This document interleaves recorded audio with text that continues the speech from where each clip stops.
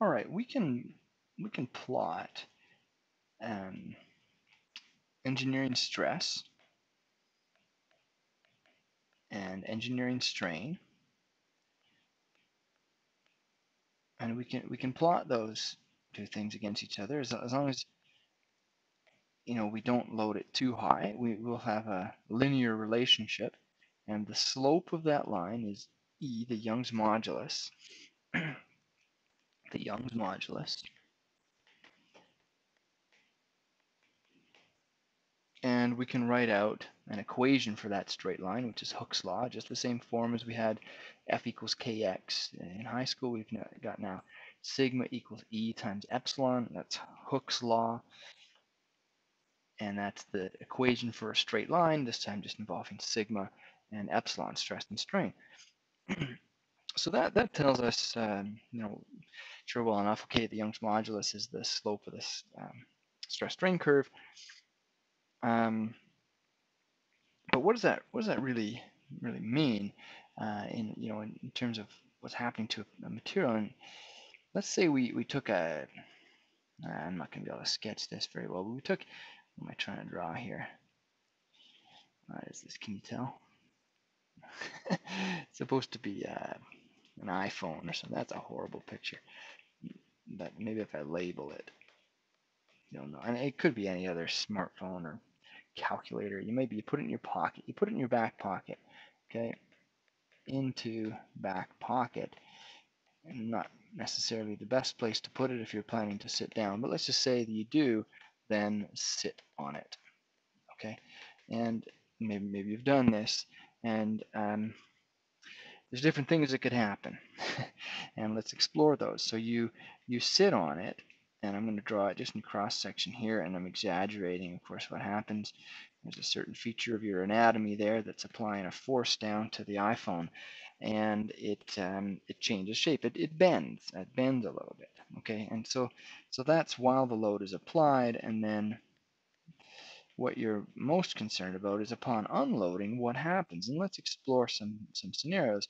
One scenario is, so we'll call this scenario number 1. It returns to normal. Okay, it returns, and that's good. You're happy that happened. Okay, another scenario is, you sit on it, and upon unloading, you find that it is still bent. Well, what happened there? And a final scenario would be you sit on it. Oh, and sorry, I'll draw the force in here from you sitting on it. And, well, in fact, perhaps if you could allow me just to fix that. I'm gonna, what am I gonna do? Here we go. I know what I'm gonna do. There we go. I'll just change this drawing up, and I can say actually what happens is this. Oh, sad day, it snaps. I mean, yeah, it probably wouldn't snap in half, but let's just say we exaggerate here. Something, it broke. It actually, what we would technically call it, is it fractured. Okay, it fractured. Broke into 2 pieces. What happened here? Well, it stayed bent. Okay, so with those 3 scenarios, we can consider some very important terminology, and we can help to understand exactly what modulus is, Young's modulus. So what's happened here, we haven't discussed yet, but it stayed bent, and so the load that we applied, so I'm gonna just say that the stress that results from this applied load exceeded some property of the iPhone, some strength. It turns out it's actually going to be the strength that we'd be talking about in this scenario would really be the yield strength. Well, for the metal, it's a little more complicated actually, because the Gorilla Glass screen is a ceramic, and it's going to have more of a, not really going to have a yield strength, a fracture strength, but generally speaking, we can pretty safely say that we've exceeded a strength. But in fact, we've exceeded a strength here. Our load, I'm going to write in the word here. I'm going to write in the word applied. Okay, applied. The applied stress. Okay, applied stress exceeded, it exceeded a strength again, didn't it? But in this case, it's not the yield strength, it's the fracture strength, really. That's off the screen. Let's move that over. Exceeded a fracture strength. But what happened here when it bent in your pocket? This is, of course, purely elastic. It doesn't involve a strength. It involves the Young's modulus.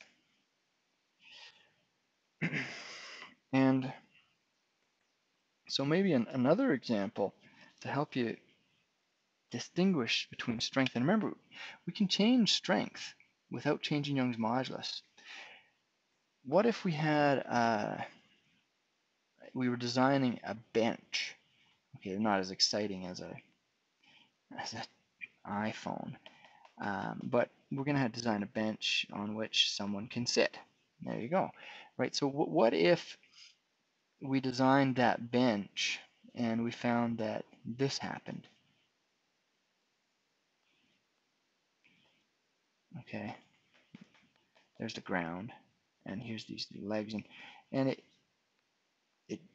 bends so much that the person ends up sitting on the floor. You know, we could say this has bent too much. Well, again, that was a modulus problem. We could say that the applied stress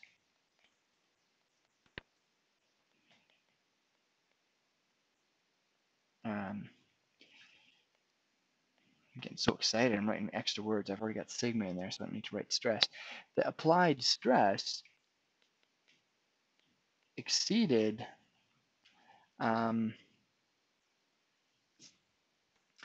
well, what did it exceed? It exceeded the it exceeded. So actually, what I want to say is, rather than exceeded, it caused. This is better, and this really gets at what modulus is. It caused too much deflection, the deflection of that beam. So modulus is all about that deflection or that elongation, you know, depending on how it's loaded, elastically. You know, this person gets off of that beam and it goes back to this condition. But did it bend too much? That's a concern of an issue with the modulus. So sometimes, if you're looking for an English word to describe modulus, the word stiffness really describes the property of Young's modulus. The only thing that's a problem with stiffness is often technically stiffness is used to refer to beam stiffness, which also accounts for the geometry. So, for example, something like an I-beam, okay, an I-beam, as you might be familiar with.